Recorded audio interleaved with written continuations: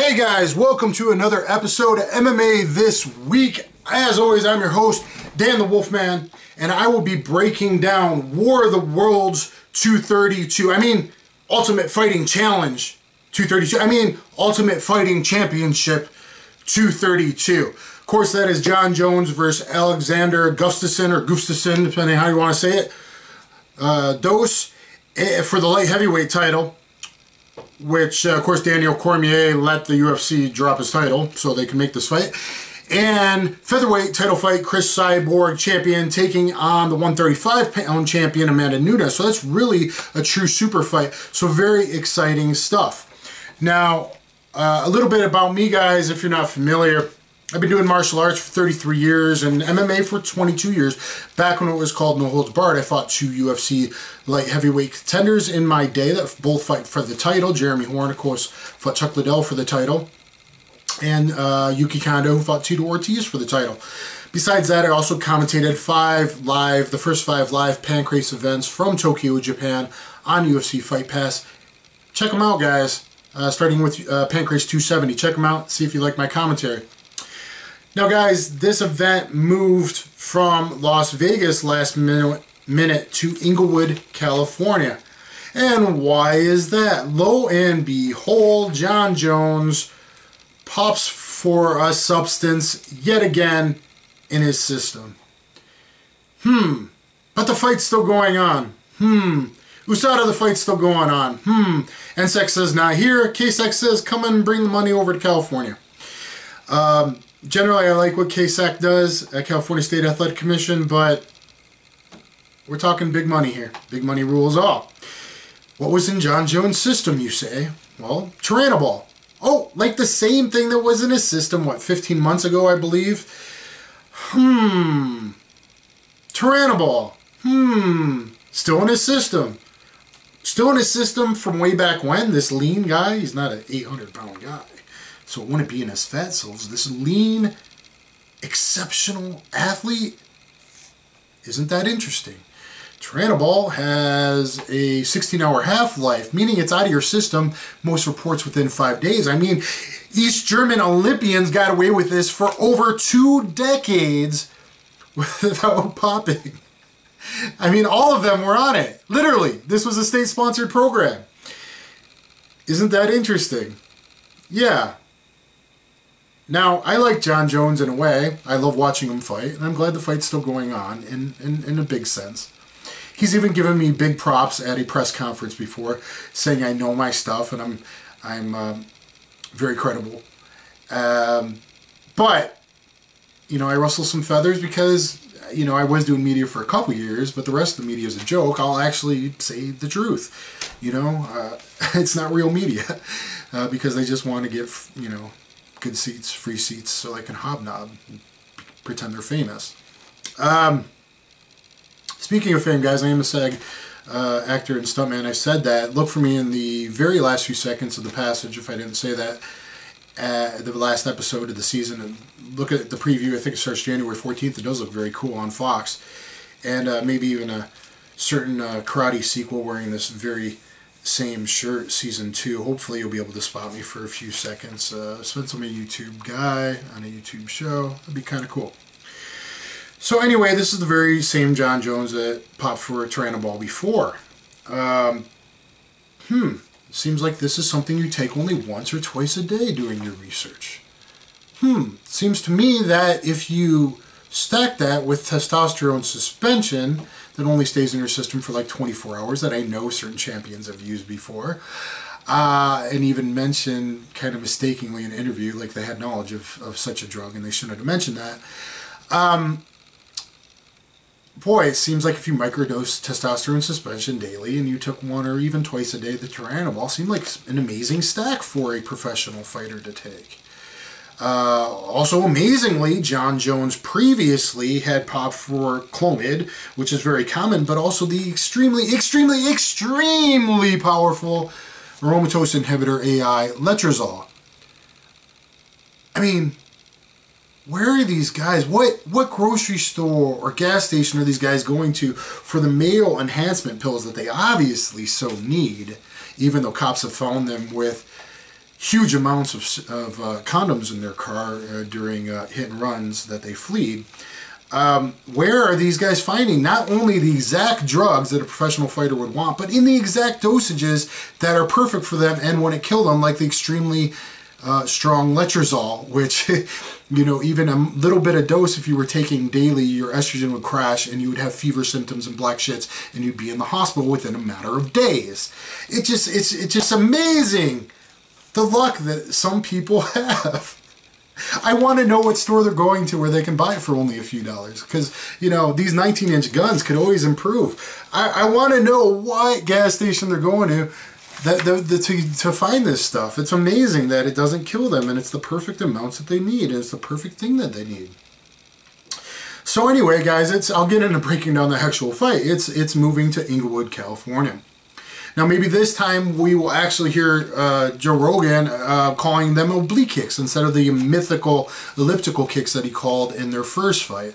And of course, until I called Joe out, and who I used to roll with for 2 years, on a forum, and then he finally popped on the forum when it blew up and everyone was ragging on me, and then he said, yeah, Dan's completely right. You can throw this kick 2 different ways, neither of which is elliptical. It's like a piston, chasse basse G direct, in savate, or it's with a sweeping motion, neither of which is elliptical. So he said I'm very knowledgeable, very strong, very friendly. He said that a few times online, back in the days, of course, before certain things. Anyway, we know that Alexander Gustafsson, historically, is capable of grievous bodily harm. I mean, this is literally on record. He's capable of doing grievous bodily harm to people. But even if John Jones wins, we know he might flee the scene, historically speaking, of course. So apparently, John's felony fell off after he completed his probation, since we see him rocking an FN 509 Tactical in the preview show, which would be a good choice to have on him while driving to the event in Inglewood, California, I might add. Of course, except for the fact that California so righteously thinks they are above the Bill of Rights and the Constitution. So, you know, you really shouldn't do so.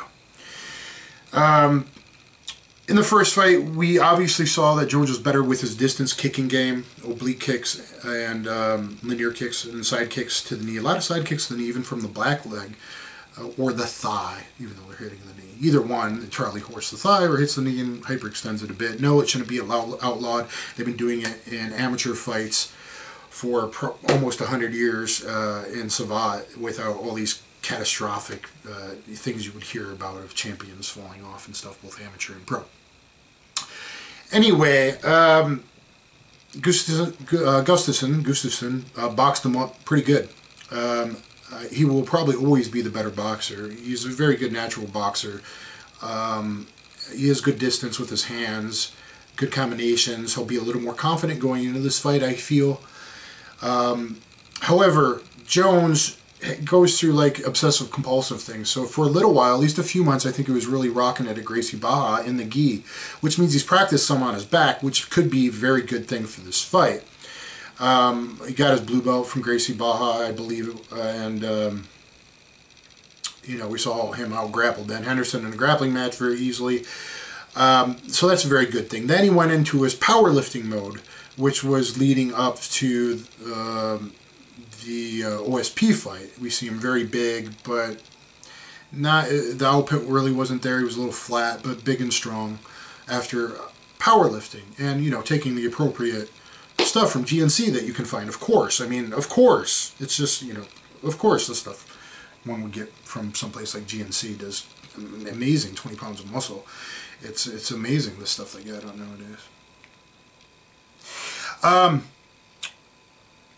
So anyway, you know, it was a very, very, very, very close fight. Gustafsson was winning the 4th round really until Jones hit him with his second spinning elbow attempt, and then he blasted him, put him in the plum, knee, left elbow, and, you know, rocked his world, finished the round strong. So overall, really, and then I think Gus kind of gave away the 5th round. So really, it was really super close. If you look at the boxing damage to the face, Alexander had it. I think he will still have it, though, as I was saying, after Jones's powerlifting phase, he says, and there's videos in the last year, he's been boxing in his garage. So look for him to have better hands and hopefully better defense in this fight. Now let's talk about what has happened since they last fought each other. Jon Jones has fought and beat DC twice. Of course, the last one where he left high kicked him in an orbit got turned into a no contest. Surprise, surprise. We seeing a theme here? He decisioned OSP. Didn't look that great in the fight, but obviously, you know, if you can still dictate a fight and easily win a decision against a tough, athletic football player like OSP and catch wrestler in OSP, pretty good stuff. And he also decisioned Glover, who really, that's when he was retching the arm, standing with a standing elbow crank I like, and a lot of stuff I praised Jon Jones for. Look at my 5 or 7 techniques, I think, video and how to defend them, Jon Jones video I put together. If you're really interested in Jon Jones' technique, I've made like a 25 or 30 minute video on it with his techniques and then how to counter his techniques that have wrecked so many opponents. Guys, going back to the estrogen blockers and steroids, I've been around the game a very long time in a lot of camps. You might want to check out my video, UFC Dropping the Boom, on estrogen blockers and steroids, Jon Jones and Brock Lesnar. So UFC Dropping the Boom, estrogen blockers and steroids, Jon Jones. Look at that video on my YouTube page, Catch-Jitsu.com, if you really want to learn quite a bit about this stuff. Since their last fight, what Alexander's done in that time was he KO'd Glover and fellow felon Jimmy Manuwa. So that was the felony fights, that matchup. And he KO'd Glover and Manuwa. He decisioned Jan Blachowicz, and he was taking him down a lot in that fight, I believe. He got a decision loss to DC, split decision loss to DC, I believe. And he got TKO'd himself by a Rumble. So he lost twice. He won one, lost twice, and then won his recent 2. The KO Glover by spamming uppercuts, and then the step off overhand right long hook, and decision Jan Blachowicz. So in that time we've seen Glover lose, but we've also seen him get better with his wrestling, more confident with his wrestling, which in my opinion could be very big in this fight. It should be. I mean, his game plan should be not just to rehash the first fight, but he should do a very, very strong, like actually committed takedown attempts with the last minute, minute and a half of each round. If he can get Jones down a couple times, that breaks Jones' confidence. Because you saw Jones immediately scrambling up, not just after the first takedown, but when kicks were caught and stuff in the first fight. Jones wants to look more than human, like the t-shirt he wore out. Jones wants to be seen as a Superman. Jones needs his ego appeased. So not only are you potentially winning the fight in the judge's eyes, if the rounds are really close like they were in the first fight, but if you can get takedowns even with 10 seconds of control and a nice scramble, whatever, it gets in Jones' head. So not only needs to do that once, he should really do that every round, a committed takedown attempt. Now hopefully he's trained some good split, entries to that overhand right, to the double or single. Switch punch, lead jab, switch punch, I call it, or lead Superman, whatever. He could go that right into a single leg, you see me, or a double. I use that at the end of rounds a lot in my sparring. You'll see in my videos very successfully. So you should look at punch entries into the takedown, not just shooting from outside. I still think Gus will be the better boxer, but it may be more even. It's not like Jones didn't crack him with a good right hand, some other good punches in the first fight. I think Jones will always be kind of the better kicker. He's got longer reach, both arms and legs. Had more kind of savate style training actually, and overall, my betting money, without knowing personally what he's going through, if he's actually trained, if he's not having a very white Christmas, hopefully was not having a very white Christmas, you never can really, hopefully Jones performs really well. Not only that, but a couple months ago I messaged Melky on Facebook and suggested, if you don't want to see this as a 60-40 fight taking a lot of damage, if you want to see it more like 85-15, Jones should memorize and practice in order combinations, so combinations of combinations. I have a very advanced system that is more advanced than just that, but combinations of combinations. So you're constantly firing on the offensive. there's more intricacies on how to really make it work, which I've never really revealed. But anyway, I did tweet that or message that to Malky. Malky might have gotten thrown into his ear like, yeah, why don't you practice, like, memorize some of your favorite combos and put them together? So if you see a higher output of getting off first constantly instead of waiting and seeing, which everyone does in fighting, all fighting, boxing, taekwondo, whatever, most guys spend oh, what's he going to do? What's he going to do? Okay, okay, I'll go. So literally, if you watch most fights, you only fight a minute and a half out of a 5-minute round because the rest of the time is staring at each other and waiting for the other guy to go first. So he who gets off first, he with the mostest does the bestest. Especially if you know how to mix up, like John Jones does. I don't want to give too much away. So we might see that. Which could also get stuffled if Gustafsson is trained to do takedowns a lot in the last round. Betting money for me is on John Jones, especially if you look at, he's won every fight, even if one was turned into a no contest. If you look at DC versus Glover, but then also Gustafsson has finished Glover. But he didn't finish the same Glover. He finished USADA Glover, who didn't look as thick in the neck and the shoulders. You know, looked a lot leaner, not quite as big and strong as he used to. Maybe GNC went out of business. I don't know. Let's see. Besides that, John Jones, I know you probably hate me now, Malky, please, you know, like I'm looking at facts. I'm sorry, other people can't put together facts. They can't speak the truth. They're too scared of getting their press passes removed. I'll give you something here. Alexander's really fallen in love with spamming that triple rear uppercut. He thinks he's John Jones with the triple lead uppercut, or that Muay Thai fighter with the triple lead uppercut knockout in one recently. He likes to spam. He does hurt guys with his rear uppercut, with his 6. He spammed it in 2 different fights, meaning it's a habit. He spammed it against Felon Manua, Banger Manua. He spammed it against him. And then the third one got kind of blocked and he switched it to a hook. But he spammed 3 uppercuts, and he also spammed 3 uppercuts against Glover, changed the angle, and then hit him with that kind of overhand right long hook for the knockout. So I would be doing pad drills, hitting Jones with that rear uppercut, and then holding and making Jones step off the center line, not being there for the second one, stepping off the center line like you're supposed to on your overhand right. So anytime you feel this, which is either going to be an uppercut, a knee, if your structure's broken, but if you're standing straight up, it's an uppercut or a front kick, right? So anytime you're getting hit here, it's probably going to be from the uppercut. It should be training reaction, boom, boom, stepping off the center line with an overhand right. You still got a couple days, Jones Camp. If you see this, you might want to train that a little bit. So, boom, boom, on the pad holder. So, or hit and then hold. So, guys, my money's on Jones. Still think even though Jones' boxing should have improved, there's always a chance Alexander could knock him out with his hands. I mean, there's always that possibility when he's switching stances or something, if he does it wrong. There's always a possibility of that, but my money, based on the past 5 performances, would be Jones winning yet again. Okay, I think I pretty much covered that. Nice choice in the FN, John. You know, I have an FN. I love it. Hope he doesn't go crazy someday. Like, I mean, you know, like not keeping things contained so he can still compete in the MMA world.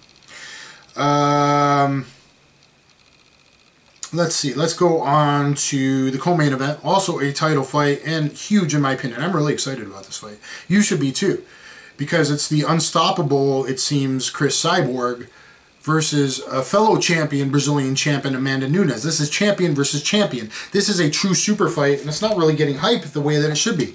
This is a true super fight. A current 145-pound champion versus the current 135-pound champion. Both knockout artists, both with a lot of first-round KOs. This is closer than I think people are giving it. You know, why is the UFC machine never gotten behind Amanda Nunes? I will never understand that. I will never understand that. You hear Joe Rogan talking about they didn't even know her name when she fought Ronda, calling her cannon fodder.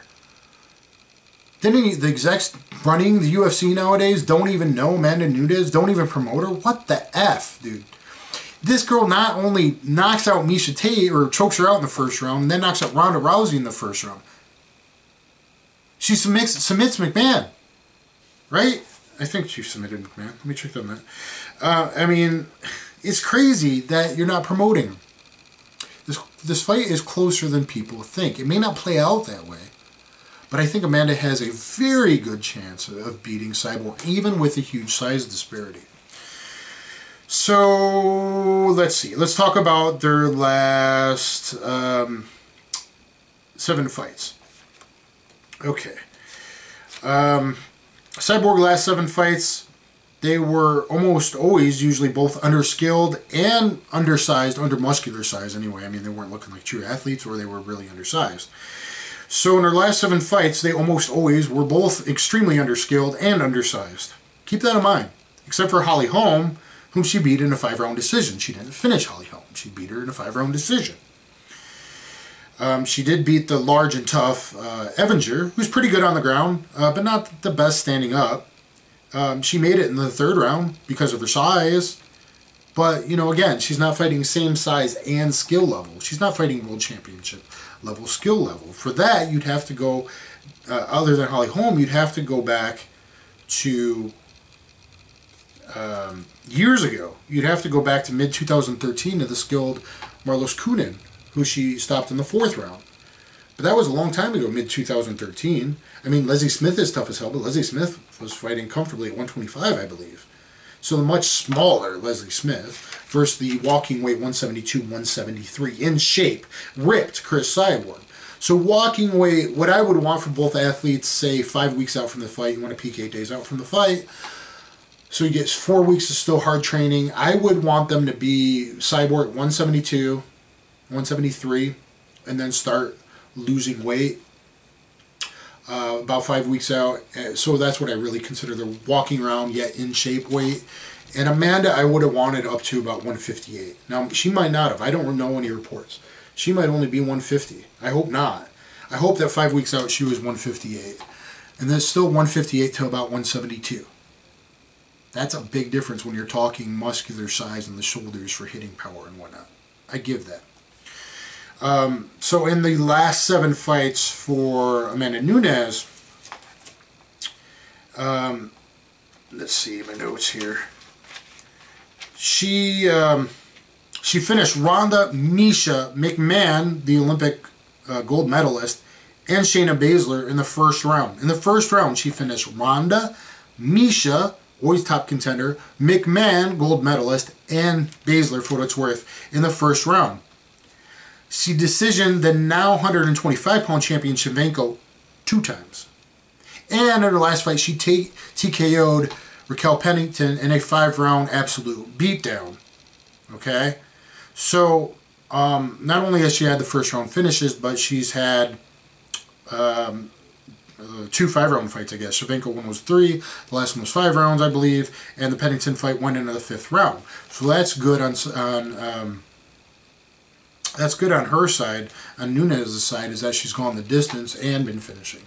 So going the distance is a very good thing. Now, I want to say this about Cyborg. Cyborg has looked really amazing her last 2 fights. The uninitiated will just see the same brawler. She's not the same brawler, and hopefully she's not the same brawler in this fight. Hopefully she doesn't get sucked into that. Jason Perlow's done wonders with her. She now has the distance control, the cutting off the ring or cage. She knows how to cut off, and she knows how to keep distance. She used to just rush in and shortchange her own right hands and stuff. Now, she was spamming girls way underskilled that couldn't take her power up against the cages and stuff. But she was crowding her own distance. She does not do that anymore. Cyborg is now really an amazing boxer. Really, really. Just like Nunes is an amazing boxer in MMA anyway. Hand fighter for MMA anyway. Except for one thing. Cyborg still draws back her right hand even on the pads before hitting it. Perlow obviously hasn't managed to get that out of her. Even on the pads, bump, bump, bump. It's still bump, bump, bump on her combinations instead of bump, bump, bump, bump, bump. It's not right from the guard. Bump, bump, bump, bump, bump. It's bump,